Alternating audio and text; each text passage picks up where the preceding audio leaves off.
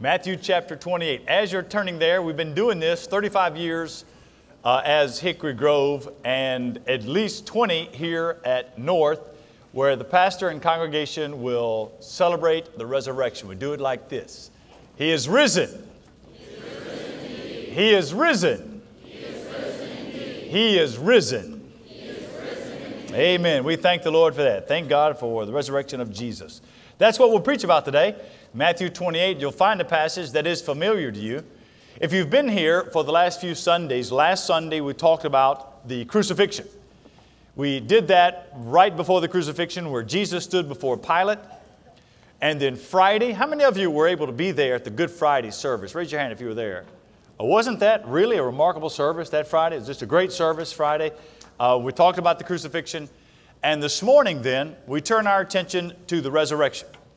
If you're a guest here with us today, this is what we do every Sunday. This Easter Sunday is not any different than what we do on a typical Sunday. Is we sing together, sing to the Lord, then we open up God's Word, we read it, and then we spend the next few moments just hearing what does God's Word say to us.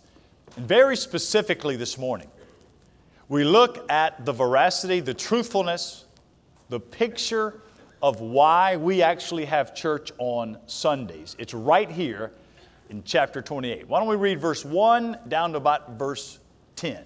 Grass withers and the flowers fade, but the word of our God stands forever. Let's begin in verse 1.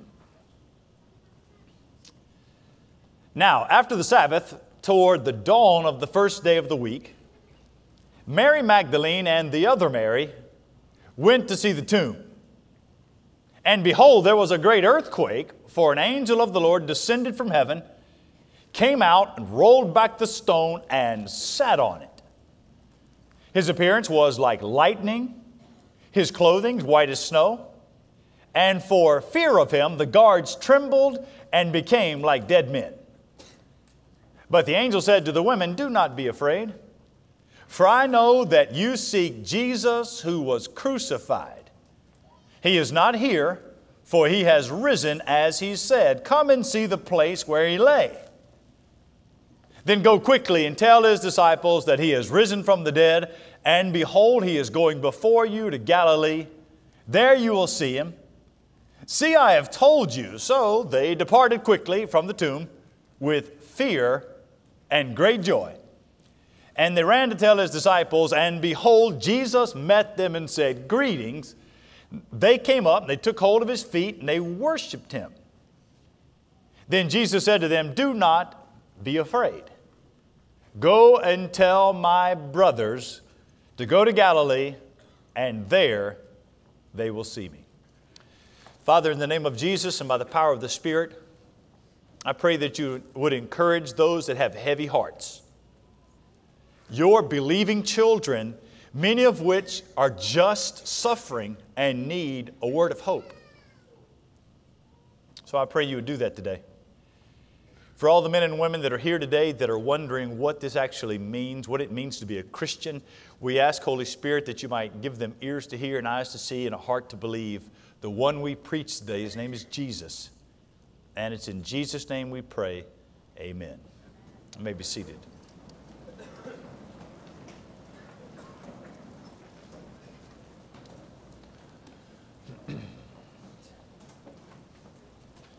This is the Sunday, Easter Sunday, Resurrection Day. This is the Sunday that all other Sundays are patterned after. Whatever joy you might have as a believer, whatever grace you might experience as one forgiven, whatever hope you might have as a child of God, wherever you might find Christianity, you find it grounded in the resurrection. Part of what we believe is Jesus did a whole lot of really great things. When Jesus walked on this earth, he did a whole lot of really great things. He healed the sick, raised the dead. He fed the poor. He gave sight to the blind. He was a great teacher. He was a wise communicator. He was a forceful preacher. But Christianity does not reside in those good things. Christianity doesn't reside in the good things Jesus taught or the kind things Jesus did. If the passage that I just read is not true, then we have no hope. In fact, the Apostle Paul, when he looked back on the resurrection, he wrote about it in 1 Corinthians 15. And in the 14th verse of 1 Corinthians 15, Paul says, if Christ has not been raised, then our preaching is in vain and your faith is in vain. And then in verse 17 of that same chapter, Paul says, and if Christ has not been raised, your faith is futile and you are still in your sins. That's why we celebrate the resurrection. You see, the resurrection is the seal. The resurrection is the capstone of the work that Christ came to do. The resurrection of Jesus is the crowning proof that the debt for our sin has been paid. So let's get to the text in front of us, Matthew 28. In our story, in Matthew 28, there's an earthquake. Now, if you were there Friday night, you know that at the crucifixion of Jesus, Matthew 27, when Jesus died, lots of supernatural things happened. Earth went dark. One of those things that happened was there was an earthquake at the death of Jesus. There's an earthquake at the resurrection of Jesus. Matthew Henry, a great Puritan expositor. In fact, you can find commentaries, Matthew Henry commentaries. They're not easy to read, but if you'll muddle through some of the stuff, now and then you'll run up on something that's really good. Matthew Henry said that the earthquakes, when Jesus died, the earth that received him shook for fear. When Jesus arose, the earth now leapt for joy. Now, I don't know if that's true or not, but it's a really good thought. And really, isn't that what the resurrection tells us? Isn't that what the resurrection of Jesus is about? Great, unfettered joy. Now, for every one of you that named the name of Christ that are sitting here today, and you're a Christian, so I'm going to just talk to Christian people today. If you are already a Christian, what I'm hoping is that you can be reminded, regardless of what you're facing or going to face, that underneath all that you believe is this deep well of joy that Jesus gives you because of the resurrection. For all of you that are not believers today, it's my hope that you can turn from whatever it is you've been believing in, and that you might walk away from here today with a confident and deep joy in Jesus Christ. For all of you that have lost someone this year, church this size, we have lots of funerals and lots of family members that lose people they love. And this may be the first Easter that you've been in church without that person. What the resurrection does, if that person died in Christ, what the resurrection does is remind us of the great hope that is ours. 1,000 years from now, and whatever health regime you're on, you're not going to last 1,000 years.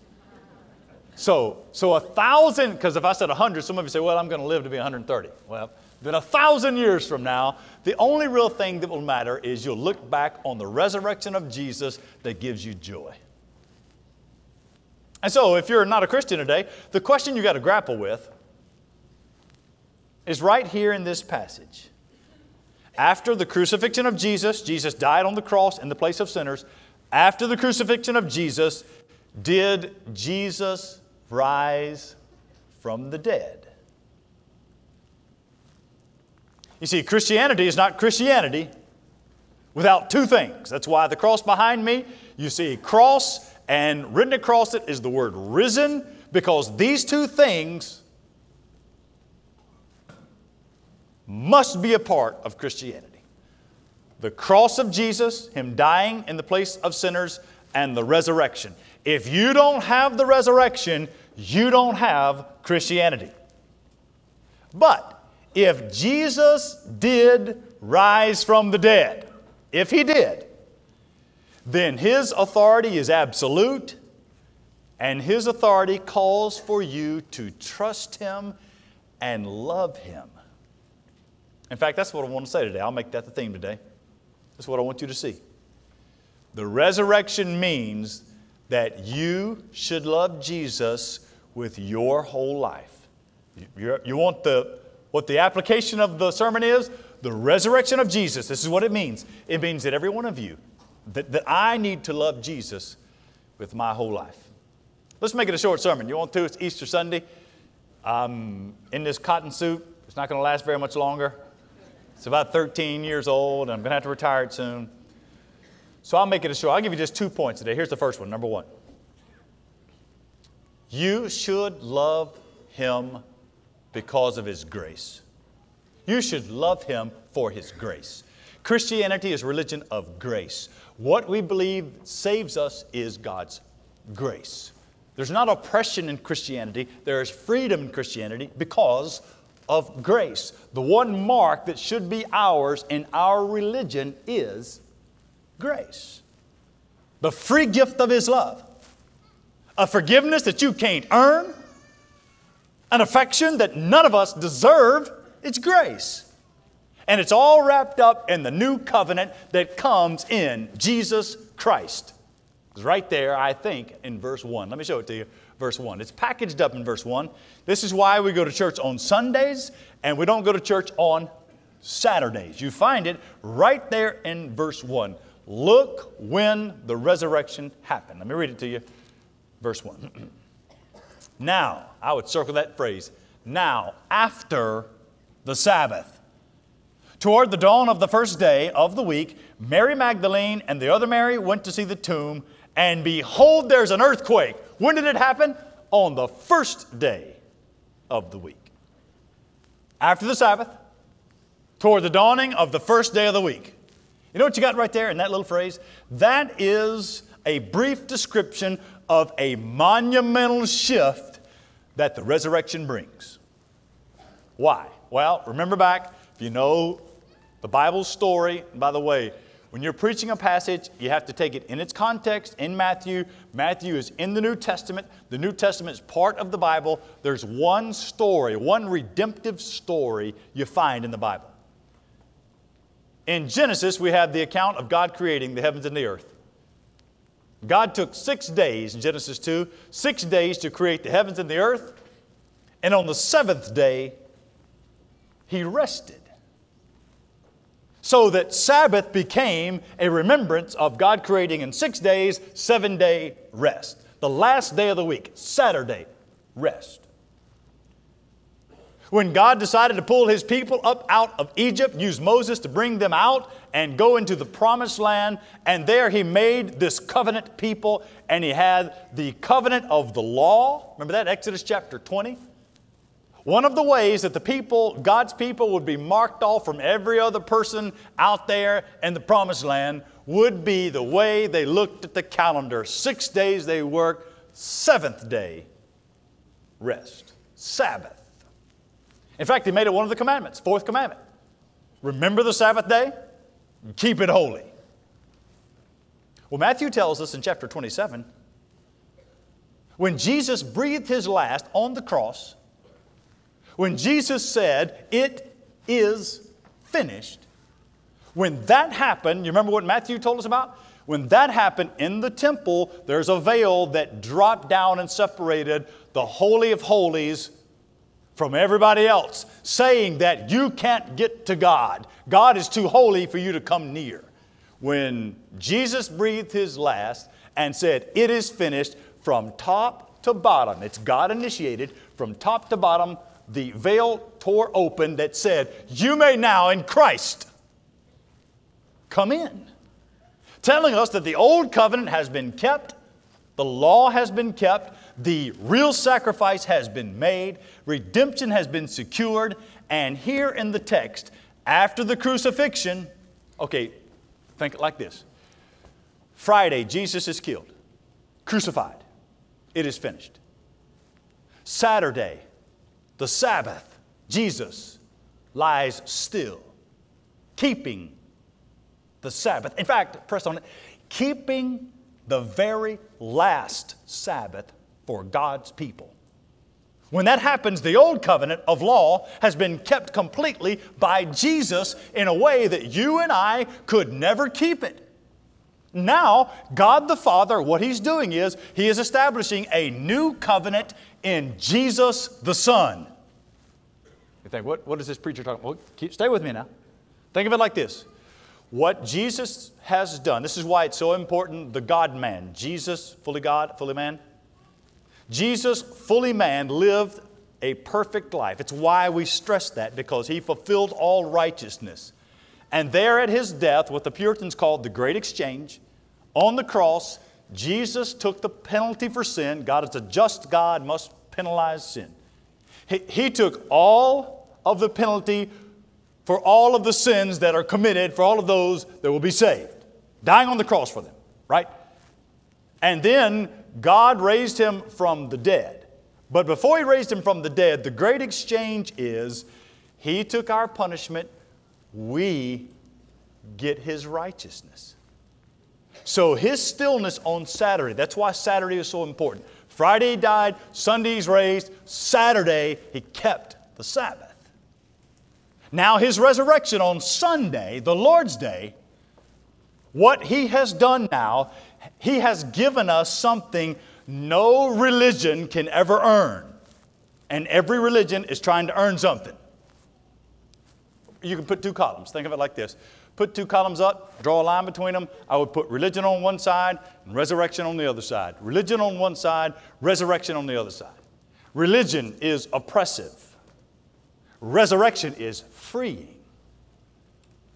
If you're religious, religion means death. Resurrection means life. If you have religion, it means work. You got to do something to earn this God's favor. Religion is work. Resurrection is love. Religion is rules. You keep these rules if you want God to love you. Resurrection is relationship through Jesus to experience God's love. Religion is drudgery. It's hard to be religious. Resurrection is freedom. Religion is guilt. You'll never live up to what people are demanding of you. Resurrection is forgiveness. Religion is the law of God. Resurrection is the grace of God. It is God's grace in Christ that sets us free. Isn't that what Jesus said? John chapter 8, verse 36. If the Son sets you free, you are what? Free indeed. Resurrection, it breaks the shackles. Resurrection breaks the shackles of a religion that tries to earn God's love, and it gives you freedom. In fact, I preached on this a few months ago or years ago. I don't know, you get older and time runs together. I don't even remember what I preached when, but sometime back we did the 5 solas. You remember that? The 5 onlys that really describe our Christianity. We believe that we are saved by God's grace alone, through faith alone, in Christ alone, according to the Bible alone, to the glory of God alone. You see the resurrection, what it does? The resurrection declares that you can love and trust Jesus. And so I want to give it to you like an application. If you believe the resurrection, you should love Him for His grace. His grace. That's the first point. Let me give you a second point to consider. Here's number 2. Not only should you love Him for His grace, you should love Him for His compassion. Compassion. Aren't you thankful that God has been compassionate to us in Christ? That He sees who we are and yet loves us still? I mean, the way that Matthew tells the story, and remember, we're getting this out of the book of Matthew. The way that Matthew tells the story is remarkable. In fact, do you see the characters? Who is there? The way Matthew tells it, you have 2 women, an angel, and Jesus. In verse 1, there are those 2 women. You see them. Go ahead and look at verse 1. You see it? Mary Magdalene, we know her name. Mary Magdalene and the other Mary. How'd you like to be known as the other Mary? There's Mary Magdalene, and there's, I don't know, another woman named Mary over there. It's Pete and repeat. Mary Magdalene.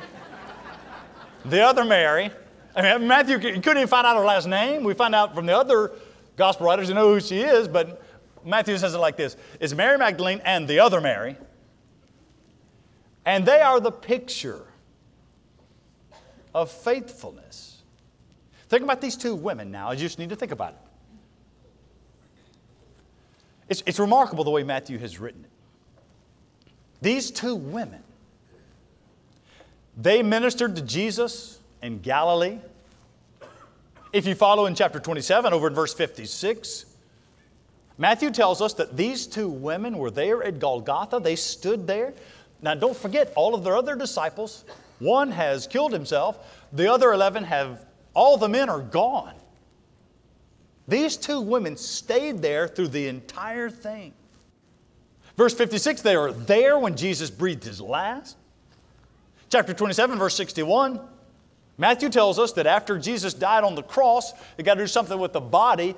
Joseph of Arimathea and Nicodemus, these two guys that were believers in hiding, they came out.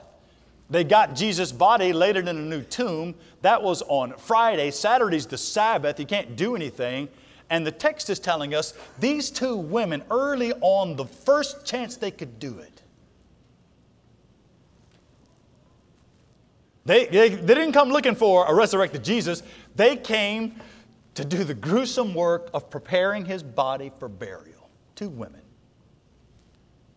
Verse 2, that's where business picks up. Let me read verses 2, 3, and 4. You follow along in the Bible with me. Verse 2.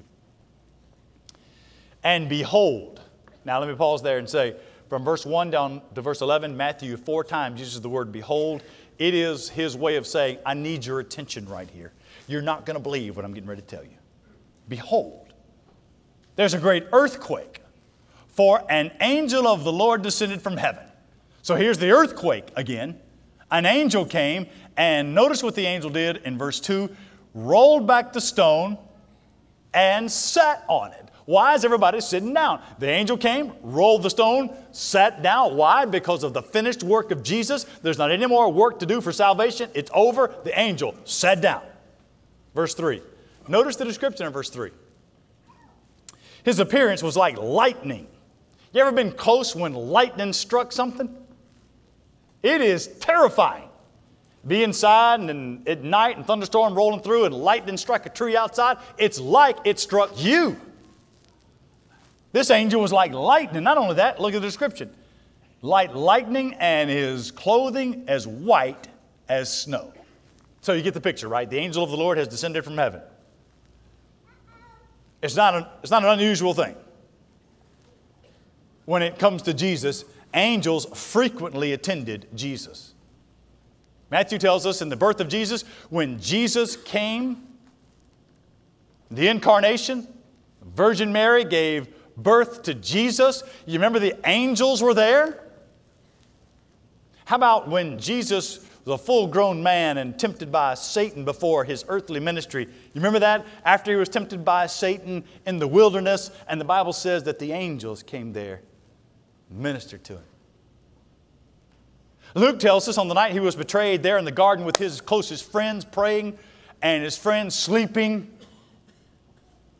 And as He sweat great drops of blood, the Bible says that after, when He finally yielded, drinking the cup, the Bible says that the angels came, ministered to Him. Do you find it strange? We go to the cross, and there He is on the cross. There's no mention of angels. But now Saturday has passed, the resurrection has come, and they are in radiance. Sitting on a stone is this angel. The angel has opened the tomb, not so that Jesus can get out. The angel has opened the tomb so that the women can see in. And notice what the angel says to the women.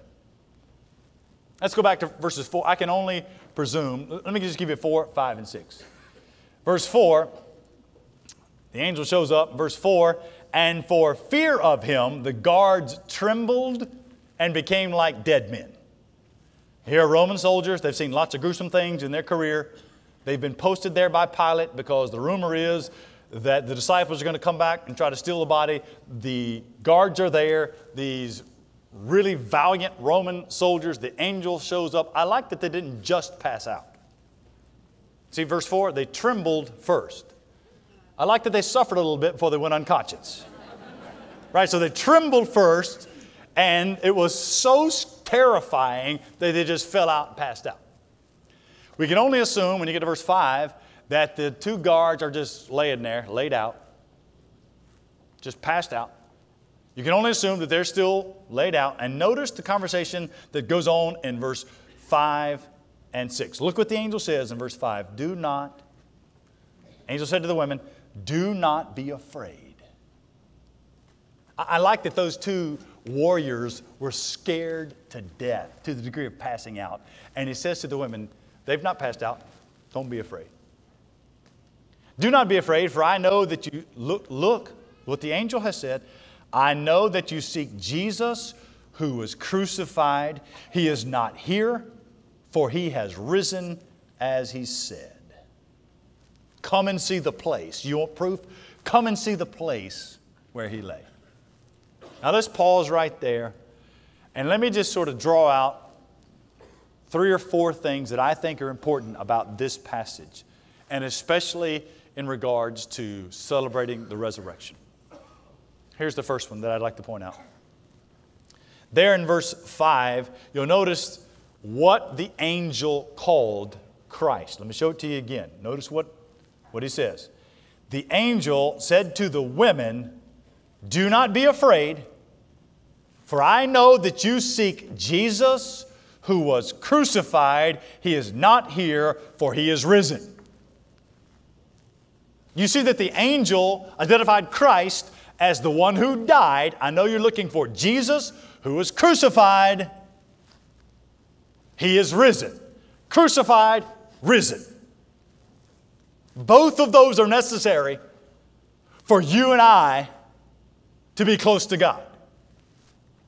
We must have the Jesus that was crucified and the Jesus that was raised from the dead. There are lots of counterfeit Jesus out there. It's not enough to seek the Jesus who lived as a really good example. It's not enough to seek the Jesus who taught as a great wise man. We seek the Jesus who was crucified in the place of sinners and raised in real victory. Why do we seek that Jesus? It's because of what Paul said. Paul said that God has highly exalted him and given him a name that is above every name. That at the name of Jesus, every knee will bow in heaven and on earth and under the earth, and every tongue will confess Jesus Christ is Lord. That's the Jesus we seek. There's something else here I want you to see. It's astonishing to me. Here's the second thing. It's astonishing to me, the resurrection story. It's not going to be believable as it is. It's astonishing to me, Jesus is first seen by women. It's the women that stayed at the cross. It's the women that went to deal with his dead body. I mean, look at it. Let me just show it to you. Verse 8 and 9. Verse 8 and 9. So they departed quickly from the tomb with fear and great joy, ran to tell the disciples. It's the women. You think, preacher, why are you making a big deal out of this? Well, the way this is written, Matthew is writing this to give veracity to the resurrection. He's writing to an audience trying to convince them. If the early disciples had made up the fact that Jesus had been raised from the dead, if they were creating this story, they would have made it so that men went to the tomb. It's not like it is now. Men and women back then were not thought of as equal, and a woman's testimony wouldn't prove to be true. The fact that God is using the women is showing us this is God's truth. Not only that, this speaks to the great equality between men and women in Christ. This speaks to a gospel humility that permeates everybody that follows Jesus. As you read on in verse 9, notice the women meet him. Let me take you to verse 9. Verse 9. And behold, Jesus met them and said, "Greetings." And they came up, they took hold of his feet, and they worshiped him. They worshiped him. Here is our example. They immediately worship him. You understand that the most appropriate response to the crucified, resurrected Jesus, the most appropriate response to the one who died for sinners, who was raised into completion, that one requires your worship. You come here today, you come in your mind, come here to the nails, come here with the women to the nail-scarred feet. Join them in the text. They've seen the resurrected Jesus. They've gone to the ground, and it's his feet. There's no room for pride at the nail-scarred feet. There's no room for excuses down there. Don't bring your explanations.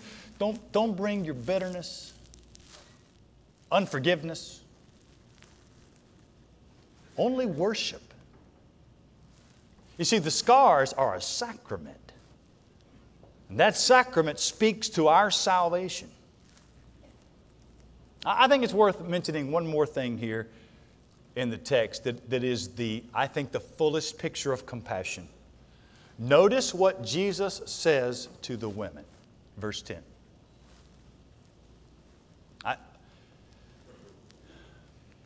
I think this is a remarkable thing. Verse 10, do you see it? Go tell my brothers. His brothers.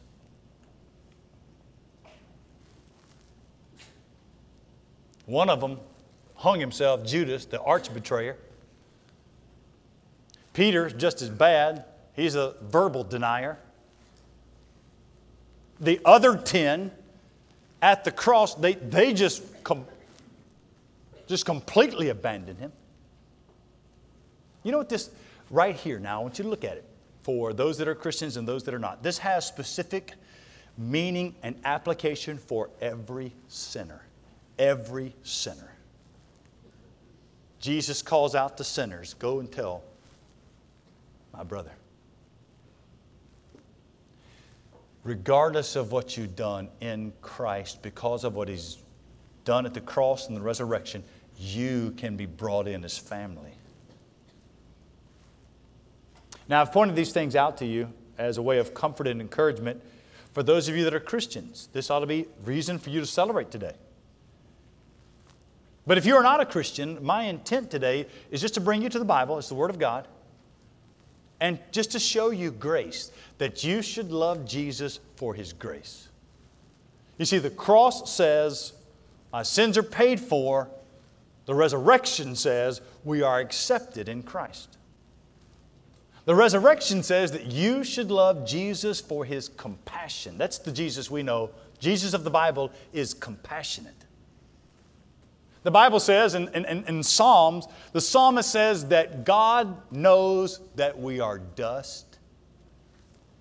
And yet in His compassion and kindness, He has pursued you. He's brought you here today to forgive you, to love you, to accept you in Christ. In fact, let me just close by explaining the gospel in 4 categories. God, man, Jesus Christ, our response. In this category, God is a holy creator, created all of us, created everything you see. He is holy, He is creator. In this category is man. Man is created in the image of God, but that image has been disfigured because of sin and now separated from God. Man is separated from God, God separated from man. God is holy, man is a sinner. An eternal problem. That problem has one solution. That's the third category. That solution is Jesus, who is fully God and fully man. Fully God in that He is divine, fully man in that He carries and lives in a way that we cannot. The first Adam brought sin. The last Adam, who is Jesus, brings life and forgiveness. Jesus Christ lived perfectly. We can't. He did. And then died on the cross in the place of sinners, giving us His righteousness. So God is holy, man is a sinner. Jesus has died in the place of sinners, making it so we can have access to God. There's a fourth category. And that category is our response. Faith. You turning from your sin and by faith believing what Jesus has done for you. This story is written for you to come to faith in Jesus. Will you join me as we pray together? With your heads bowed this morning as we go to the Lord. Time of commitment and prayer. This is what we do on Sunday mornings. After hearing a sermon, we give you an opportunity to respond. Maybe for the first time in your life, you sort of put the pieces together and now you've seen God is holy, you are a sinner, and you need Jesus. We want to talk to you about what that means. The way we do that here is we'll all be standing and singing in a few moments. That is our invitation. That is Hickory Grove inviting you to come to Jesus. You'll see pastors down here at the front, other trained leaders that will just pray with you and talk to you about what it means to give your life to Christ. If God has spoken to your heart, we'll invite you to come forward as we sing. Do you join me as we pray together? Father, for the grace you've given us in Jesus, I pray that by your Spirit you apply it to men and women today. I pray that you would encourage believers in ways that go beyond my ability. And I pray that you would call out those without Christ, bring them to faith in Jesus, so that they might live lives that honor you. Thank you for the resurrection of Christ, for it's in the resurrection we celebrate today. In Jesus' name we pray, amen. Would you stand, please, as we sing together?